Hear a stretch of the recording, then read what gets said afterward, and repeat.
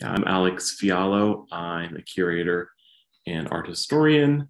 I am a co-curator of the Michael Richards retrospective, Michael Richards, Are You Down, with Melissa Levin. How did you find Michael Richards?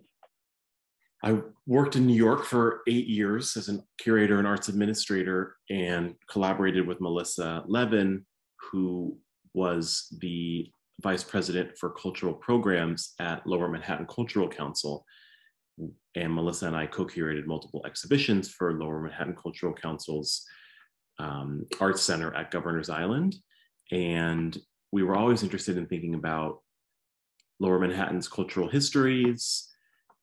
And Michael Richards had a studio, his artist studio, on the 92nd floor of Tower One through a residency program with Lower Manhattan Cultural Council, LMCC, their Worldviews program. So we were thinking institutionally about what artists were of interest to LMCC to curate for the third show that we had curated in the Governor's Island space, and didn't know much more about Michael's work than Tar Baby versus Saint Sebastian, which was really widely produced on the internet, and decided to embark on a process of getting to know his practice better, which ultimately led to us calling his cousin, Dawn Dale, who lives in upstate New York, 2 hours north of New York City.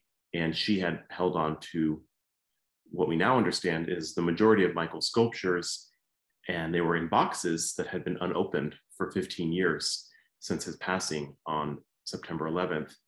And Melissa and myself and a team of curators and staff from art handlers and staff from LMCC started opening the boxes. And we came to really understand what was in the garage, which was a lot of pieces of sculptures, which we didn't really know how they became artworks. And then after 2 days in the garage in the winter of 2016, January, February, we also did analog research at the Studio Museum in Harlem and the Bronx Museum of the Arts, where Michael had artist residencies in his lifetime.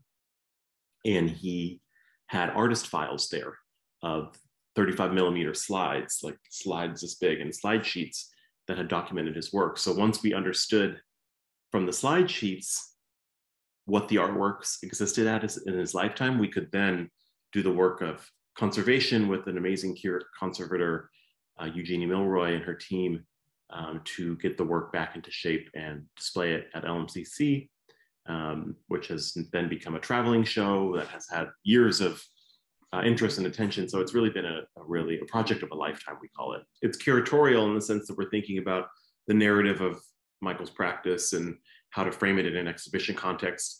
And there's also conservation efforts because the work was in unopened boxes for 15 years after his passing, to work with the wide team in terms of how to get it to be displayable. Yeah, it feels like more and more is revealed the more we're in the material. You mentioned working with his family to get some of these pieces. How much did they really know about his artwork? Dawn Dale has been our central collaborator in the work of the Michael Richards Legacy Stewardship Project. And Dawn is Michael's cousin. She saw his exhibitions in his lifetime. He would invite her to her shows. She would go to the openings. But she didn't know much about the art per se. She is a nurse, really great collaborator and really generous spirit, and knew very thoughtfully with vision to hold on to Michael's practice. She says in the documentary that's been created that you can't get rid of a man's work. And that's how she felt. So she held on to the pieces in a storage unit and then her garage, but it really had been 15 years with no one opening the material. But he had a lot of success in his lifetime. He was awarded esteemed artist residencies at the Whitney Independent Study Program, the Studio Museum in Harlem, international exhibitions. He was well on his way when he passed away at 38. But he was also at a moment in his career where his work wasn't yet in museum collections and private collections so much. And so the work went into the care of his family, specifically Dawn, who really thoughtfully held on to it you mentioned he had success in his lifetime, which he did. And now his legacy is kind of being re-looked at 15 years later. How do you hope to help shape that legacy? It's been incredibly meaningful. Melissa Levin and myself, as the co-curators of the retrospective and longtime collaborators stewarding Michael's practice, often say that we follow in Michael's footsteps. So we've curated shows in New York City. The retrospective, which was in Miami, was located across the street. Mocha, North Miami, where the show was. The museum is located across the street from where his solo exhibition had happened in Miami. So we're returning the work to places where his practice has had audiences, and it's really meaningful to be in spaces like New York City, Miami, where Michael created work. In terms of his legacy, he was making work throughout the 1990s addressing issues of police brutality, monuments and monumentality, anti-Blackness, that was very much in the discourse at the moment, thinking about the police brutality of Los Angeles Police Department against Rodney King and many more contexts. And at the same time, it's incredibly timely in our contemporary moment as well. These issues seem to be cyclical and continue to return. And so thinking about Michael's practice, both specifically in the moment of the creation of many of the sculptures, and also what it means to be resurfacing this material and displaying it in contemporary art exhibitions 2 decades after his passing, has been a real central part of how we think about the project of stewarding his practice. At the same time, we also have been fortunate to resurface interviews and an artist statement and artist files at the Bronx Museum and elsewhere. Michael had a 2-person show in his lifetime at the Bronx Museum in 1997 with artist Kathleen Lewis, curated by Marisol Nieves. And there's an interview from that, which has been a really formative and influential primary source for us to quote Michael at length. So in the exhibition text for the Museum of Contemporary Art North Miami retrospective, we quote him 20 or so times, really wanting to bring his own voice about his practice to the fore. So that feels really important to make a space for him to speak to his own work. We located a 1-minute video of him speaking in his studio in Miami, which is one of the only videos of him, and specifically videos of him talking to about his artistic practice, which is incredible to hear. So bringing all of that into exhibitions, and we're working towards a publication that'll be published in the next year or so. The show will travel to multiple venues, including, hopefully, which is in the works, the Bronx Museum, where, again, he had his first museum exhibition and a major 2-person exhibition. So yeah, it feels really meaningful to be thinking in all these different ways, publication, exhibition, and beyond. My next question was going to be, what are some of the future plans for the exhibition? So maybe you just covered that. Yeah, I can speak specifically to it. It's been a really incredible unfolding, I would say, in that the show has had multiple iterations. Michael's practice iterated on itself. He was thinking about themes of flight, aviation, the Tuskegee Airmen and their legacy in ways similar and disparate across sculptures and drawings and other forms.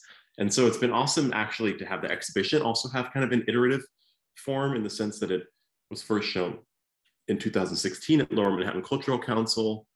A smaller survey called Michael Richards' Winged, Tar Baby vs. St. Sebastian, was shown at Francis Naumann Fine Art in Manhattan the next year in 2017. He took a sculpture called Winged to Miami Basel, the art fair, which sold to the Virginia Museum of Fine Art, which was the first purchase of Michael's sculptural practice by museum since his passing.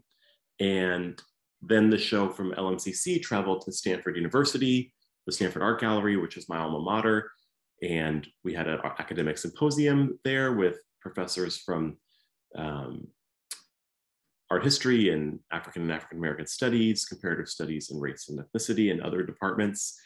And then the show traveled and grew to the retrospective size, which is about 3 times larger than the earlier survey exhibition, Michael Richards' Are You Down at the Museum of Contemporary Art North Miami in 2021, which had a lot of success, was up for 6 months, really engaged the Miami community, also had national press attention, and was also on view during the 20th anniversary of September 11th, which is incredibly powerful context for the show to be on view during. And that show, because of COVID and other reasons, it's actually had a little bit of a pause, but it is traveling. So it'll go next to the North Carolina Museum of Art in Raleigh, March to June 2023. We're hoping it will also travel to the Bronx Museum of the Arts in fall of 2024, and potentially other venues nationally and internationally. So it has it continues to have wings, as we say, and at the same time, we're also working on a publication, the first monograph of Michael's practice, which is where our attention is really this year, 2022, and hopes to have the publication ready for the retrospective in Raleigh in the North Carolina Museum of Art. And that book is going to feature curatorial and art historical texts by myself and Melissa Levin as co-curators, as well as a literary reflection on Michael's practice from Edwidge Danticat, and a personal reflection on Michael as an artist and creative from Perez Art Museum Miami director Franklin Sermons. Everyone's fascinated by the fact that he was so interested in aviation and flight, and with the tragic nature of his passing, I think a lot of people focus on that. So how did you, I know you've spoken about this in other interviews as well, but how did you go about trying to navigate that, posthumous side of his story? Yeah, we're really grateful to thinkers about Michael's practice who have offered the idea of afterlife of the artwork as a way to think about the ways, the uncanny, the prescient ways that his practice and his deep investment in flight and aviation rhymes with how he passed away tragically on September 11th. We've really focused our curatorial energies and attentions on the thinking that Michael had around flight and aviation in his lifetime as metaphors for uplift and downfall, thinking about the ways in which the Tuskegee Airmen, as the first Black pilots in United States military history, often had to, in Michael's words, fly twice as many missions as their white counterparts and then eat in segregated barracks. So he was reflecting on these complicated ideas of heroism, democracy, American identity. Our curatorial efforts have really centered that narrative in Michael's deep investment in the metaphor of flight and aviation. And at the same time, if you're in the exhibition space, if you learn about the story of his passing, that adds another layer of art and its afterlives to understandings and meanings of Michael's work. And so we've been conscious to really lead with Michael's voice in terms of how he was thinking about flight and aviation, and also respect and appreciate people's deep emotional responses to the work and the ways that we can uplift and honor Michael's practice given his tragic passing on September 11th. What's your favorite piece of his and why? I'm really inspired by the way that all the works speak to each other. And that's maybe a deflection of the question, but I'm really moved by the ways that it's almost like Michael's practice is one full body of work addressing issues of duality, tension, possibilities and pitfalls, achievement and downfall, the ways that anti-Blackness structures and prohibits, and at the same time, the ways that aspiration is still always a part of life and vision. And I'm really moved by the through lines of Michael's practice. And I often think that specific sculptures stand out in specific moments. So Tar Baby versus Saint Sebastian, of course, really got our attention as we embarked on the process of understanding Michael's work better. A sculpture, A Loss of Faith Brings Vertigo, which specifically addresses the Los Angeles Police Department's police brutality against Rodney King, has had really pressing resonance over the many years of the exhibitions. we recently in the Miami exhibition were able to work with artists and friends of Michael's, Luis Gispert and William Cordova, to restore a sculpture called Swing Low, which is a chariot that also plays dancehall music that hadn't been shown in over 25 years. It's Michael's Studio Museum in Harlem exhibition. And so showing that for the first time in Miami, and it plays music and just really changes the energy and environment of the space, really was a standout piece. So it shifts. I mean, we've been with the work for about 7 years now. So different moments have their different works that stand out, but those are a few that always really resonate. What are you most grateful for from this entire experience of putting together, or maybe what was a favorite moment?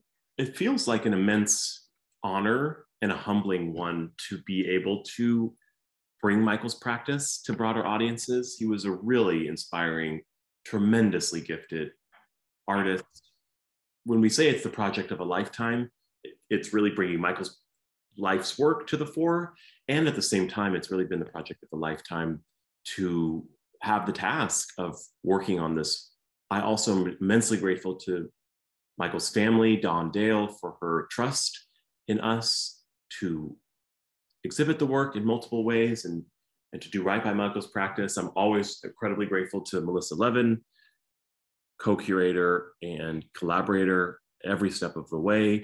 She's in this interview with us, even if she's not able to be in the interview with us in this moment.